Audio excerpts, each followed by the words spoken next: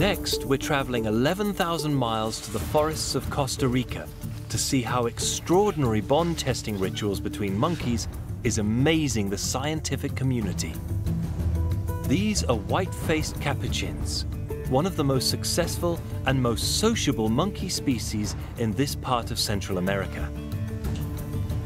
Biologist Kyle Van Atta is part of a research team who've studied and logged the behavior of the capuchins here almost continuously for 25 years. Focal looks at Quixote. Today, he's on the trail of a group of monkeys known as the Flake Troop, and Kyle catches the attention of the alpha male, who they've named Quixote. I love aggressive threat Quixote to me. He's threatening us right now. The monkeys are used to the researchers being around, but Quixote's still keen to show them who's boss, and to make his point, he calls in some backup. You see him looking to Madison. That is what we call a head flag. He looked forward and looked back at the threat. It's kind of like a call for help. They pick up on each other's actions, and they'll see a threat approaching the group, and they will team up against the threat for the greater good of the entire group. And that's the key to their success. Quixote is joined by Madison, and they start overlording, buddying up to intimidate their foes. This two-headed monster will scare off most rivals. So this behavior we're seeing over here is a social coalition. We've deemed it overlording. We have two monkeys stacking up on top of each other in a totem pole-like position, and they're threatening. They're both showing their fangs. They're trying to look big and scary and just keep threats and predators away.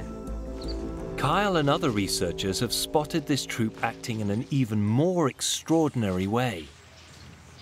One of the biggest findings of this project are the bond testing rituals that we're seeing between individuals. They can include things like a monkey putting its finger in another monkey's eye, maybe up its nose and its mouth. It's crazy. They almost go into like a trance while they do it. We know it takes a certain level of trust and loyalty on the part of the capuchins. This is a dangerous behavior they're engaging in. You know, they have these incredibly sharp, long nails that they use in fights with other monkeys. Whenever they saw it, researchers tried to film this mysterious, trance-like behavior. Now they have a theory. They believe these are social rituals invented by the capuchins to reinforce relationships, friendships, and create trust between them. If monkeys can engage in this behavior, it gives them the opportunity to see how they stand socially with this other monkey. It gives them an idea of, will this monkey back me up in a time when I need him? If I'm willing to put myself on the line and accept this dangerous activity from him, and he doesn't hurt me, then I know when a real threat comes, he's likely to help me out in that situation. These bond testing rituals haven't been seen in any other animals. After tracking the monkeys for another 2 hours, Kyle approaches a small clearing and thinks he spots something. It's two other members of the troop, Winnie the Pooh and young Jeezy. It looks like they're performing one of the rituals. There's a large social order in capuchin society. You have a few key central alpha individuals and a lot of lower ranking individuals. The higher ranking individuals need the help of the lower rankers to maintain their dominant position, and the lower ranking individuals need the help of the dominant individuals to just survive daily life and to climb the ranks as well.